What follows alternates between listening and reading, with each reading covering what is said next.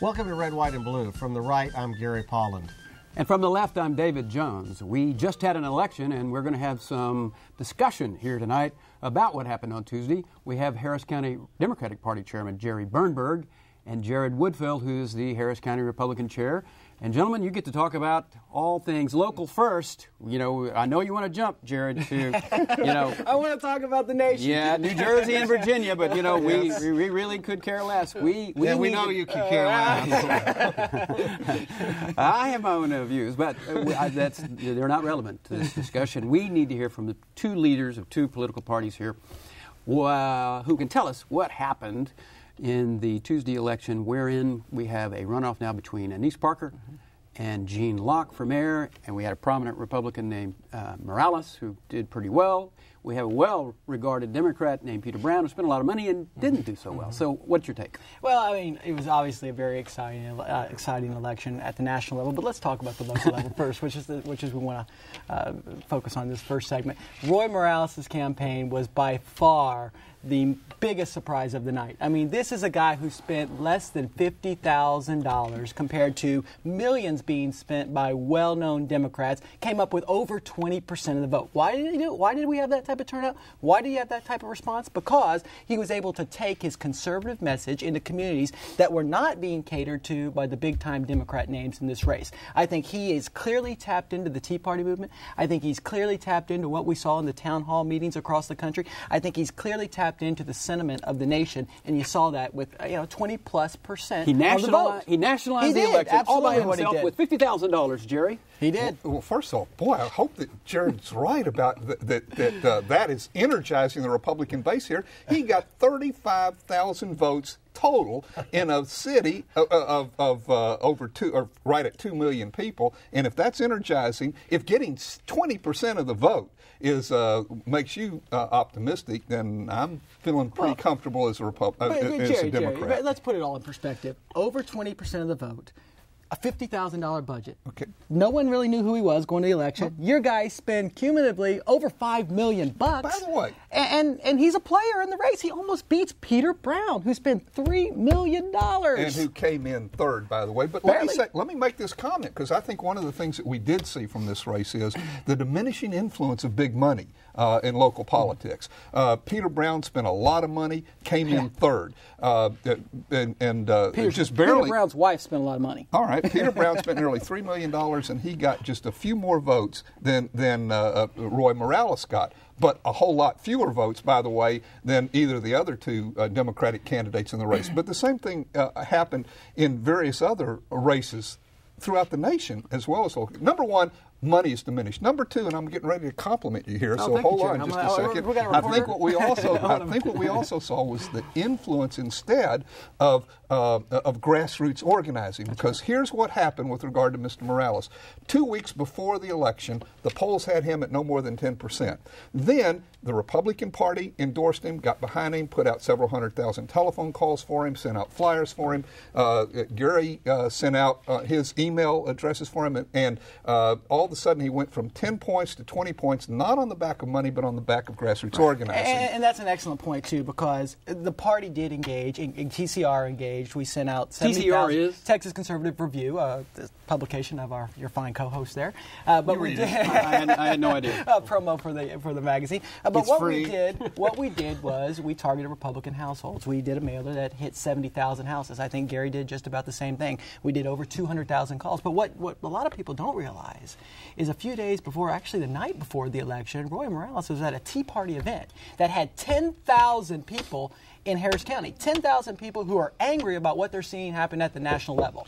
And at a racetrack. That's right. Outside the city limits, right? Actually, it's near the city limits. Most of the folks there were from Harris County or living in the city of Houston. These were grassroots conservative activists who are upset about where they see their nation going in the past 10 months. And Roy Morales was able to tap into that sentiment. And that's why you saw a candidate running on less than $50,000 who was able to get over 20% of the vote. And yet, with all of that, all he was able to get was 20% of the vote in a community this large. And I told you what the good news was. Y'all did a good job on grassroots. The bad news is you've demonstrated by the third election in a row that the city of Houston is not attainable for Republicans with the message that you've got, with the energy that you claim.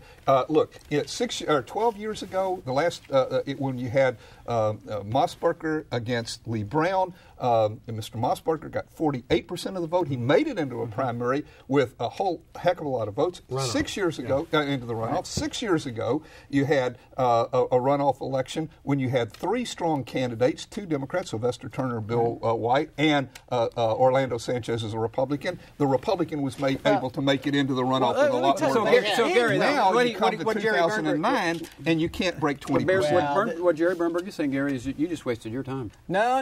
But let me add something, because he did hit a very good point. His point was that this is a Democratic city. We know what the numbers are in the city. The county is Republican. The city went for Al Gore. The city went for John Kerry. The city went for Barack Obama. But what was so interesting about this election was that the issues were what were key. We know that city races are nonpartisan, but they are not non-ideological. And if you look at every piece of mail that the Democrats were putting out, whether it be Gene Locke, Anise Parker, Peter Brown, they all talked about limited government. They all talked about lower taxes. None of them talked about big social programs that they were going to spend taxpayer dollars on. So issues do matter. And I think Gary understood that very well when he was chairman, and he started getting the party involved in nonpartisan races, not based on party affiliation, but based on ideology, based on principles. Well, and I was going to say, Jerry, that what I think happened is that the candidates, the major candidates running, believed that the race was going to be determined on the West Side among, generally more conservative voters. That's the message that came from Parker and Locke and even from Brown, was to try to attract those votes. I think what's really interesting is that who is most successful, I think in the end, will determine who the next mayor is.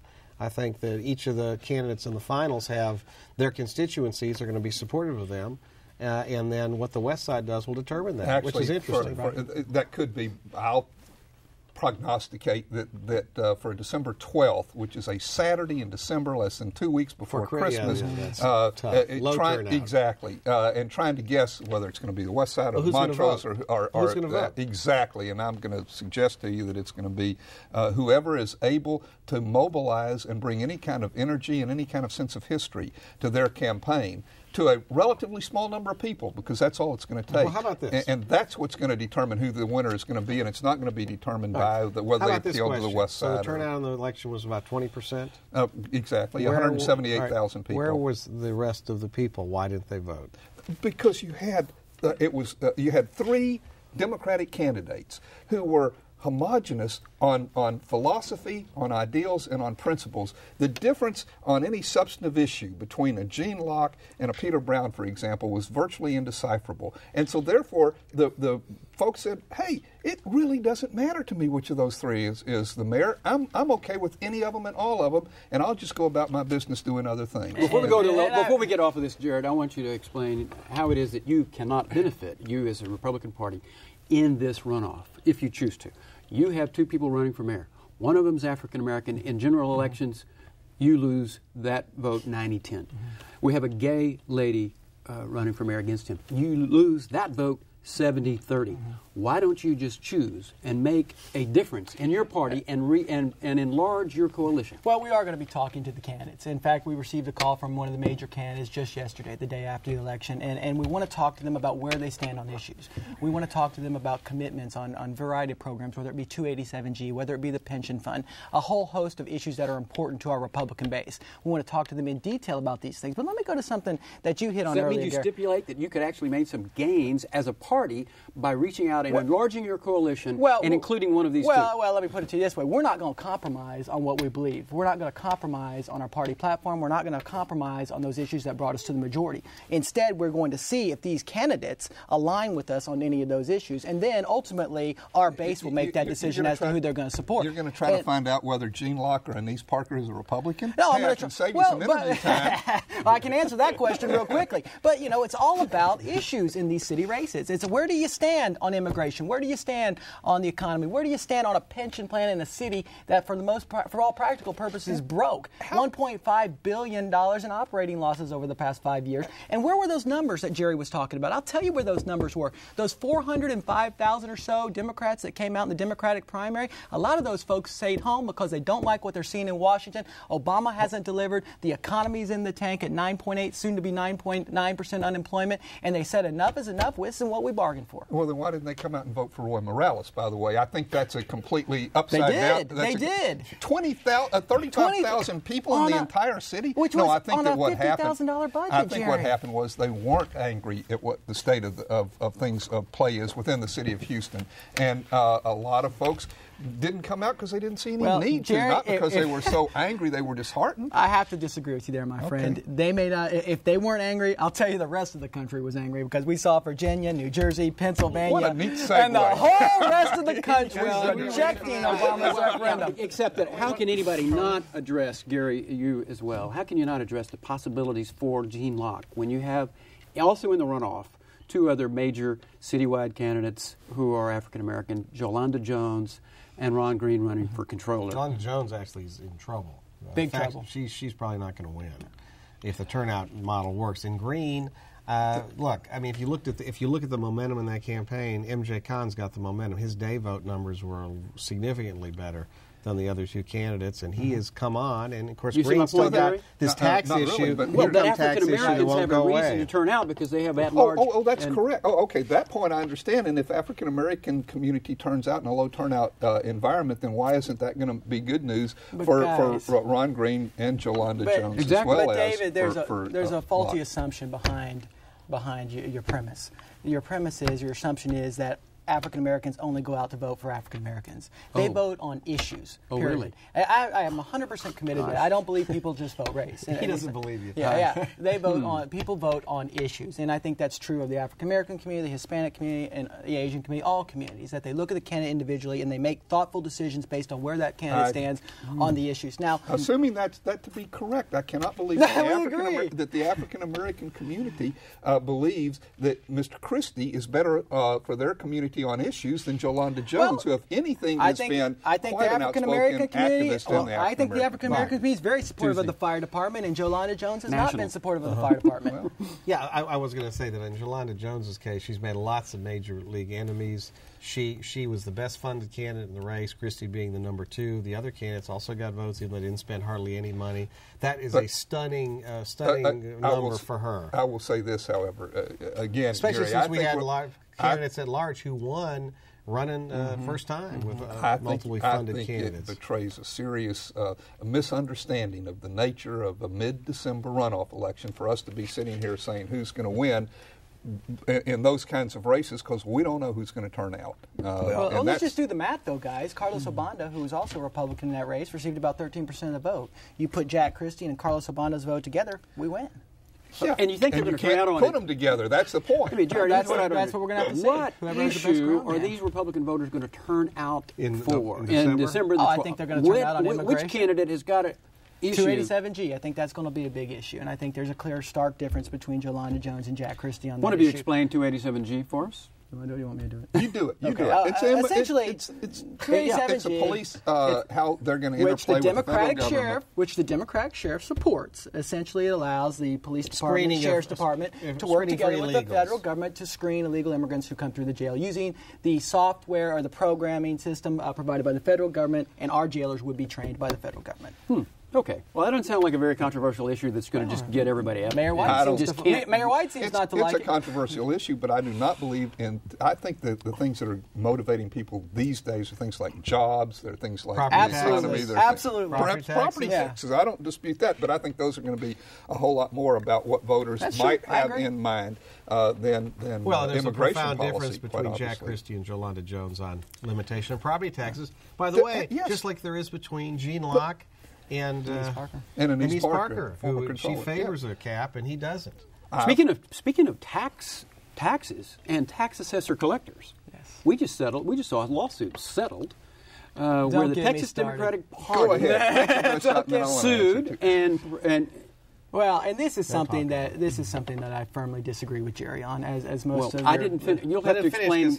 I'm sorry, I didn't. I can. Please do. I'd be happy to explain. The Democratic Party, state party, Jerry, filed suit against Harris County, the tax assessor collector, Paul Betancourt being first, and then Leo Vasquez claiming that there was apparently a systematic effort, according to the Democrats, of disqualifying people from registering to vote. That's what the claim was. No, and the claim was, that's an incorrect characterization. Well, that's my executive summary. All right. I think it's correct. It's correct summary of the original lawsuit. There was claims made, bandied about by They know you, better than I Jerry, do about and the my Chronicle, lawsuit. and the Chronicle, that 70,000 people were rejected for registration. Correct. And Jared, what did the Chronicle come back and say later? And Jerry's very familiar with this. This is Chronicle based on Jerry's comments that Paul Betancourt had wrongfully rejected over 70,000 applicants. They took and relied upon your statement. They ran with it. They looked at the facts later and said, we got it wrong. We got it wrong because we relied upon Mr. Bernberg. And Jerry, I really do think you need to look into that camera and apologize to Paul Betancourt and to Leo Vasquez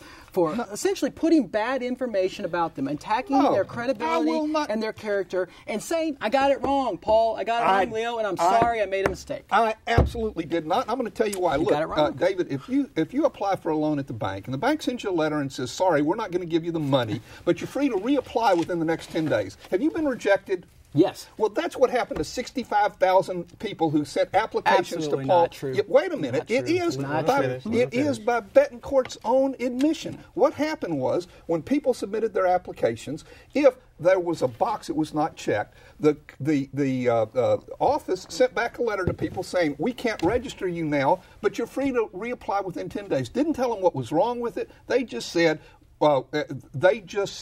we cannot issue you a voter registration certificate. You're welcome to reapply. Period. End of story. Okay, Paul admits that. Paul admits that. He says that is a, quote, But notice it's of different. incomplete, But here's the not a here's the- rejection. Let's take your scenario. Let's Well, take the your little difference between a hypothetical. notice of His incomplete and a Your rejection. hypothetical would essentially be saying, the bank rejects your application. You then say to the bank, you committed fraud, bank. You lied. You cheated. You were trying to somehow discriminate against this person. What Jerry fails to tell you is that Paul Betancourt followed the law of the state of Texas, and the law is given to him by the Secretary of State. He actually only legally rejected 3,500 people. Now, let's put that in perspective. Tarrant County rejected 10,000 folks, and here's the problem with your assertion. You have used the 70,000 number to impugn the credibility of Paul Betancourt and Leo Vasquez as if they were doing something unethical and illegal, and that's what I want you to apologize for, because these are good men. Okay, wait a minute. You know that. On Paul Betancourt's own acknowledgement, those letters, what do you call it, letters of incomplete, did not go out within the 7 days that the law required. Jerry. He claims he was just overwhelmed with too many voter registrations and he didn't get around to it. And so what happens ultimately is that people got the letter. How many were ultimately rejected?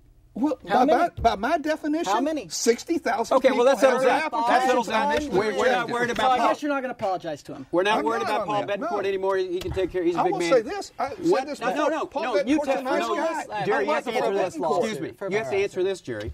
Somebody settled this lawsuit. To whose advantage was this settlement? That's an easy Taxpayers? one. It was settled to the advantage of people who want to vote in Harris County. Oh, my all God. we did with that lawsuit was to try to make sure that the law will be followed without, by the way, saying, both sides say we're not talking about what went on in the past, but we're talking about what's going to go on in the future. In the future, let me tell you, all right, in the future, there will not be changes in the deputy voter registrar program, such as the current voter registrar proposed early this year. I got to add. This is way too much, Jerry. Way too much on this little motivated lawsuit. Fine, that and you've was made that used point. to hurt Now, the character of two guess good what? men. Guess what? I'd like for you to now tell us the meaning of Tuesday nationally. You know, Well, I'll it's tell your you, turn to talk about Virginia. I'll tell you this much. Tuesday showed me the Republican Party is out of the political wilderness. It was really the country saying we've had buyer's remorse with respect to the last presidential election. I mean, you just go look at state after state after state. Virginia. State after state after state. There were only 2 states, and you gave me 3 there. I'll give you 3. Okay, exactly. What's You're the going third here 3. one? He missed one. Pennsylvania. We'll talk about that in a second. Virginia.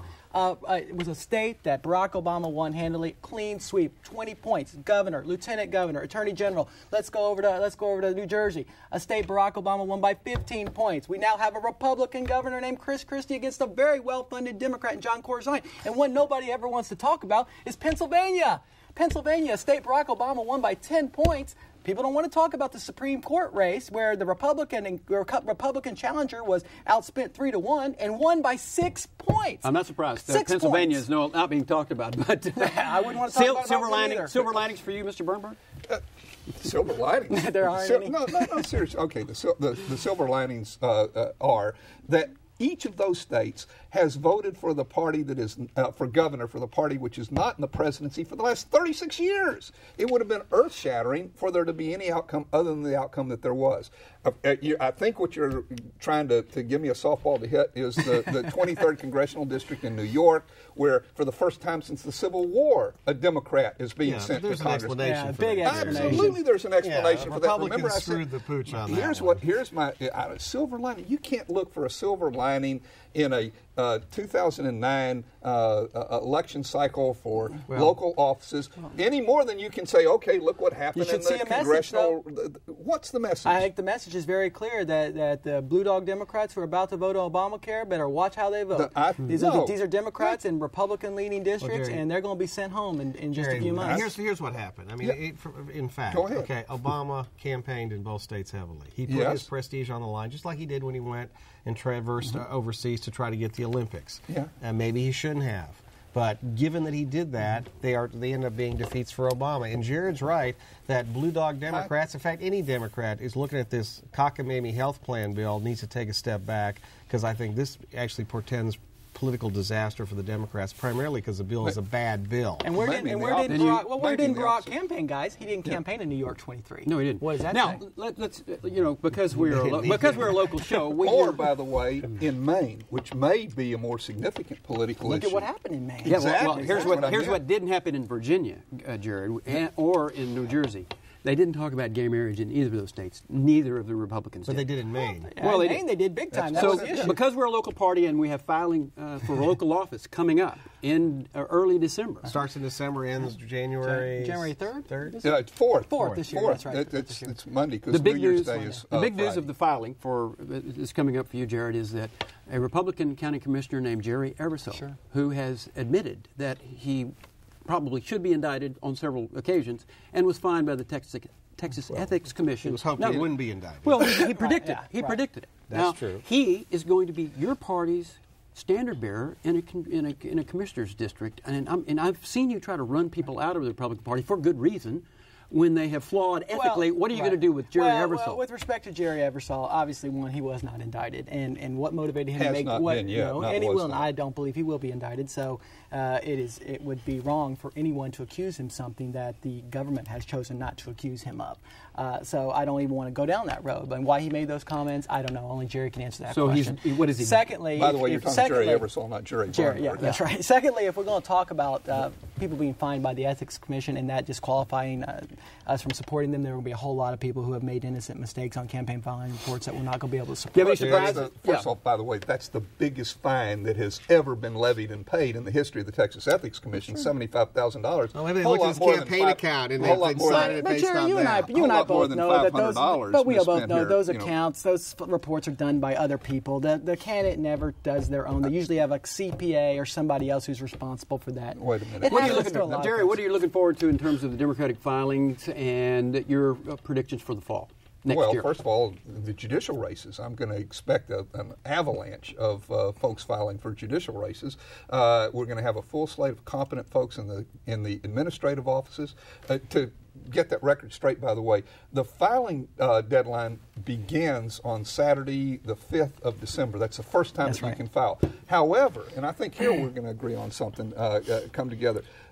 Filing for precinct chair, which may be the most important office, because that's where the rubber meets the road right. in He's terms right. of local party politics. Agreed. It's already underway. That's right. If you want to become an activist in this community, become a precinct chair in your precinct, That's right. and I go agree. file right now. Yeah, we want you, and I'm sure that he wants you if you're How on much that side. how much do you get paid? I may volunteer. I may, You get I may you get paid the same price that we get paid. I The see. same salary we make. So, Jerry, which is zero. you're going to have a full judicial slate. You Yes. got a candidate running against Ebersole? Well, that's Or that's a really interesting point. There will be a candidate running against Eversole. I'm pretty confident. We were not really recruiting anybody to run against Commissioner Eversole because that is, let's be candid about it, that is a heavily Republican district. Right. What did it do, 60-40 for McCain, for example? So it would be a very challenging district for a Democrat. Now, despite what Jared says, I think that it's unquestionable that Commissioner Eversole is ethically tainted right now. He is potentially vulnerable in a district which, by the way, voted for Adrian Garcia, despite voting simultaneously. So the Democrats going to make him the Chuck Rosenthal? Yes, good question. It's a strong possibility that could happen. I will answer well, directly and straightforward. Since he made that announcement, I've had 3 people call me wanting to know the information about the district, evidencing some serious interest in the district. Well, and if they're going to use campaign filing mistakes as a basis for attacking someone, they are going to have a whole lot of problems because every single one of a lot of their candidates, not everyone, have a similar They were problems. not filing mistakes. They were misuse of political funds. That's not true. I think it was $75,000 to Starbucks, is what I recall. Is that right? No. It was a big number for Starbucks. It'll be a hotly contested race, but we're going to win. All right. Well, guys, it's been fun, and we're glad you were here. We hope that you can do it again. There will be a runoff December 12th. Hopefully you'll be there. And we hope people vote, David, because it's important. And an early vote before. That's right. And you can view tonight's show again, if you'd like, on Sunday following tonight's discussion, or find out more about Red, White, and Blue by visiting us at HoustonPBS.org. So check that out. And until next time, get informed and get active.